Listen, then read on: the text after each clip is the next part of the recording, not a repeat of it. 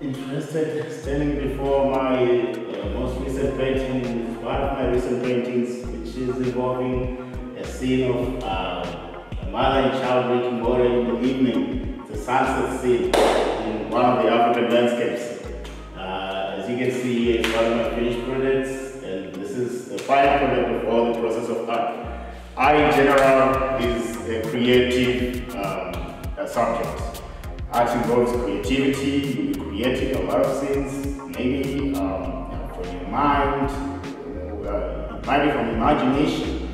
But my type of art, especially in this wildlife, I enjoy going out in the tours and taking the scenes so that I can capture variety, landscapes or scenes that can fit into our animals. Because remember, everything that surrounds us is nature. Nature is the natural things that surrounds us, and most of our elements or our thoughts or our emotions comes from the inspiration from the nature. We are inspired by nature to do a lot of things that we do. So art to me is that gap that fills us between that memory part of what you've seen maybe in past years or what you've experienced in the long back to the present.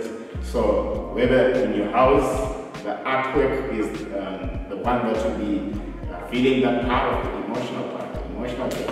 A lot of people enjoy it. I myself enjoy doing art, and I also enjoy having these kind of pieces in the house.